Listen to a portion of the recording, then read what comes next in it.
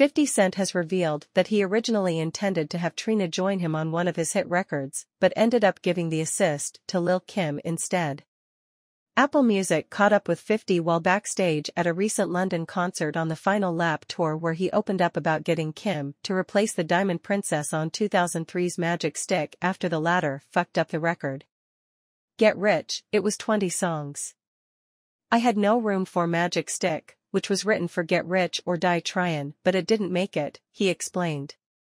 I wrote that record to intentionally work with Trina. I sent it to Trina and they fucked up the record. I was like, yo. The lyrics and everything was messed up. G. Roberson heard the record and came and got it from me. He was like, yo, I need this for Kim. I need it. 50 continued, she had made a good record, but it didn't have the formula that Biggie created for her to have success in our culture. It didn't have the sexuality.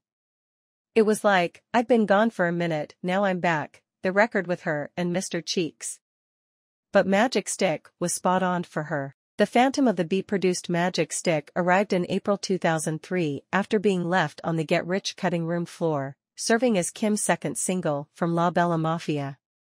The raunchy anthem debuted at number 75 on the Hot 100 and climbed all the way up to number 2, but was blocked out by Jay-Z and Bey's Crazy in Love.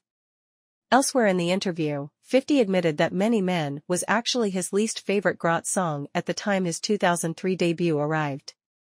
Many Men was my least favorite at that point because musically we was in the boom bap phase, he said. We was in that hard-hitting intensity, the energy on the records, and it's the slowest song on Get Rich or Die Tryin'.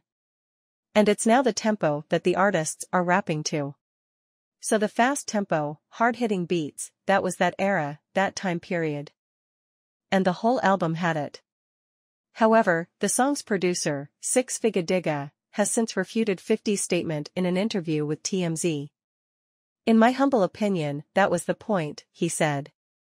If you got a track like that, along with the other tracks that Dr. Dre did, then it's not going to sound the same because I'm not Dr. Dre. Also, when it was done, it was a different frame of mind, a different way of thinking, so when you're trying to blend those two things together, I can